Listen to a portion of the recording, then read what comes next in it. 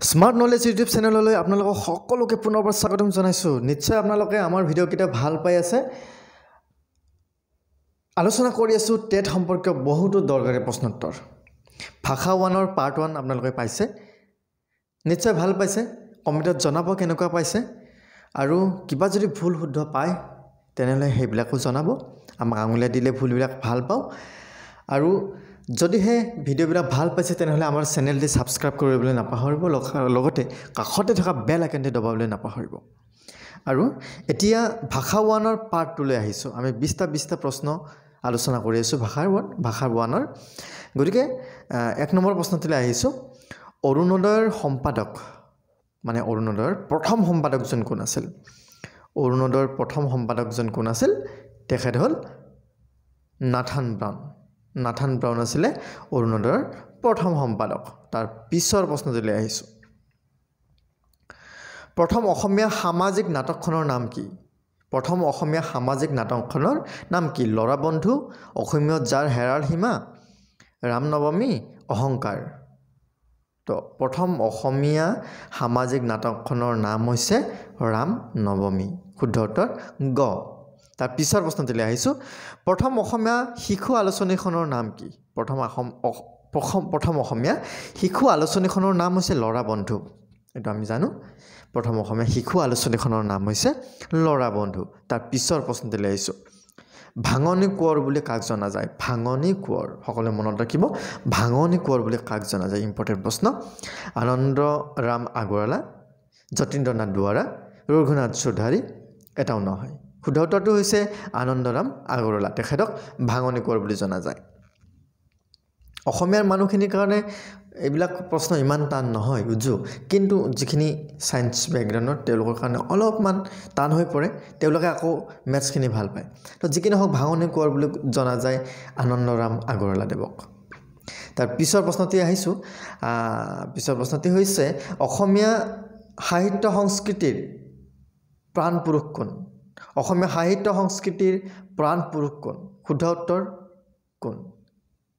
এতিয়া ভট্টদেৱ আছে, শংকৰদেৱ আছে, মাধৱদেৱ আছে, লক্ষ্মীনাথ বেজবৰুৱা। তো অসমীয়া সাহিত্য সংস্কৃতিৰ প্ৰাণ পুৰুষজন হ'ল আমাৰ সকলোৰে আদৰৰ শংকৰদেৱ। সকলোৰে আদৰৰ শংকৰদেৱ। তেখেত হৈছে অসমীয়া সাহিত্য সংস্কৃতিৰ প্ৰাণ পুৰুষ। শুদ্ধ উত্তৰ খ, শংকৰদেৱ। তাৰ পিছৰ প্ৰশ্নটিলৈ আহিছোঁ। নামঘোষাৰ ৰচক কোন? নামঘোষাৰ ৰচক মাধৱদেৱ। এইটো সকলোৱে জানে।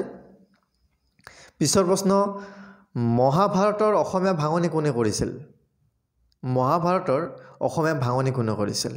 শুদ্ধ উত্তৰটো হৈছে ৰাম সৰস্বতী। ৰাম সৰস্বতীয়ে মহাভাৰতৰ অসমীয়া ভাঙনি কৰিছিলে। তাৰ পিছৰ প্ৰশ্নটি হৈছে মিৰি জীয়ৰী নামৰ উপন্যাসখনৰ ৰচক কোন? অলপ আগতে মিৰি জীয়ৰীৰ প্ৰথম পাৰ্টত আমি মিৰি জীয়ৰীৰ এটা প্ৰশ্ন পাইছিলোঁ। তো এতিয়া মিৰি জীয়ৰীৰ উপন্যাসখনৰ ৰচক কোন বুলি সুধিছে। মিৰি জীয়ৰী উপন্যাসখনৰ ৰচক হৈছে ৰজনীকান্ত বৰদলৈ। পিছৰ প্ৰশ্নটিলৈ আহিছোঁ। অসম সাহিত্য সভাৰ প্ৰথম প্ৰধান সম্পাদক কোন আছিল? অসম সাহিত্য সভাৰ প্ৰথম প্ৰধান সম্পাদক কোন আছিল? তেখেত হৈছে শৰৎচন্দ্ৰ গোস্বামী। অসম সাহিত্য সভাৰ প্ৰথম অধিৱেশনখন কিমান চনত আৰু ক'ত অনুষ্ঠিত হৈছিল?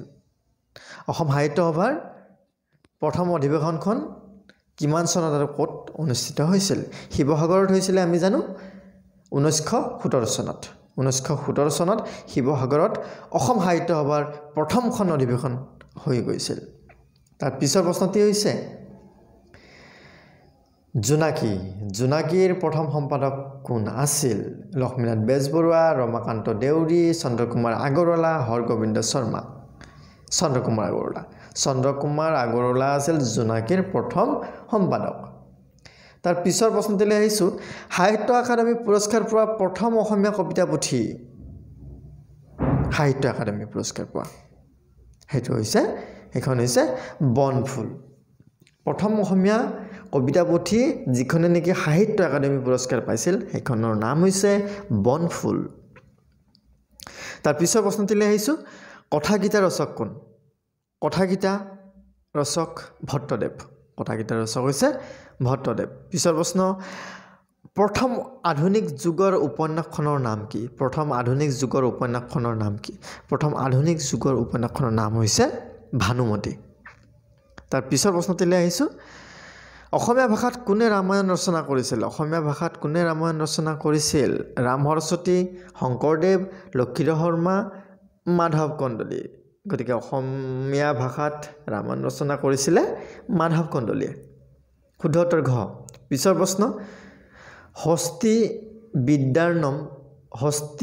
বিদ্যাৰ্ণৱ গ্ৰন্থৰ ৰচক কোন হস্তি বিদ্যাৰ্ণৱ গ্ৰন্থৰ ৰচক কোন হস্তি বিদ্যাৰ্ণৱ গ্ৰন্থৰ ৰচক হৈছে ঘ সুকুমাৰ বৰকাইত হৈছে হস্তি বিদ্যাৰ্ণৱ গ্ৰন্থৰ ৰচক তাৰ পিছৰ প্ৰশ্নটিলৈ আহিছে শংকৰদেৱৰ প্ৰথম কাব্য গ্ৰন্থখনৰ নাম কি জন্মৰ ৰহস্য পত্নী প্ৰসাদ হৰিশ্চন্দ্ৰ উপাখ্যান নে ৰামনৱমী শংকৰদেৱৰ প্ৰথম কাব্য গ্ৰন্থখনৰ নাম হৈছে হৰিশ্চন্দ্ৰ উপাখ্যান তাৰ পিছৰ প্ৰশ্নটিলৈ আহিছোঁ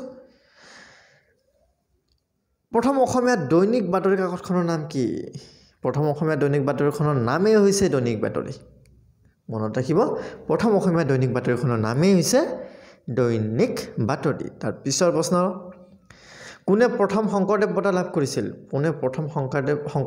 লাভ কৰিছিল তেখেত হৈছে গ শুদ্ধ উত্তৰ গ কীৰ্তিনাথ হাজৰিকা বাকী অপশ্যন আছে ভূপেন হাজৰিকা ডক্টৰ ভূপেন হাজৰিকা সত্যনাথ ৰায় ডক্টৰ মহেন্দ্ৰ বৰা এইকেইটা নহয় কীৰ্তিনাথ হাজৰিকা হৈছে প্ৰথম শংকৰদেৱ বঁটা লাভ কৰোঁতা শেষৰ প্ৰশ্নটি কোনখন গ্ৰন্থকাৰক অসমীয়া সাহিত্যৰ ৱাল্টাৰ স্কট বোলা হয় কোনখন নহ'ব এইটো কোনজন গ্ৰন্থকাৰ হ'লে কোনজন হ'ব প্ৰিণ্টিং মিষ্টেক কোনজন গ্ৰন্থকাৰক অসমীয়া সাহিত্যৰ ৱাল্টাৰ স্কট বোলা হয় অপশ্যনকেইটা চাব যতীন্দ্ৰনাথ দুৱৰা ৰজনীকান্ত বৰদলৈ ৰঞ্জু হাজৰিকা অজয় প্ৰীতম এইকেইটা অপশ্যন দিছে প্ৰশ্নটো আমি চাব লাগিব কোনজন গ্ৰন্থকাৰক অসমীয়া সাহিত্যৰ ৱাল্টাৰ স্কট বুলি কোৱা হয় ৰজনীকান্ত বৰদলৈদেৱক কোৱা হয় অসমীয়া সাহিত্যৰ ৱাল্টাৰ স্কট গতিকে 20টা প্ৰশ্ন আলোচনা কৰিলোঁ ইয়াৰ আগৰ অংশত 20টা প্ৰশ্ন আলোচনা কৰিছিলোঁ পাৰ্ট 1ৰ লিংক আপোনালোকক ইয়াতে দি দিম চাই ল'ব যদিহে ভিডিঅ'কেইটা ভাল পাইছে তেনেহ'লে লাইক কমেণ্ট আৰু শ্বেয়াৰ কৰিব শ্বেয়াৰ কৰিলে আপোনালোকৰ বন্ধুবৰ্গক শ্বেয়াৰ কৰিলে তেওঁলোকে উপকৃত হ'ব পাৰিব আৰু আপোনালোকলৈ পুনৰবাৰ টেটৰ শুভেচ্ছা জ্ঞাপন কৰিছোঁ আৰু যদিহে গোটেইকেইটা আমাৰ ভিডিঅ' ভাল পায় তেনেহ'লে ছাবস্ক্ৰাইব কৰিব চেনেলটি কাষতে থকা বেল আইকনটো দবাবলৈ নাপাহৰিব যাতে আপোনালোকে আমাৰ ভিডিঅ'বিলাক আগতীয়াকৈ পায় গতিকে ধন্যবাদ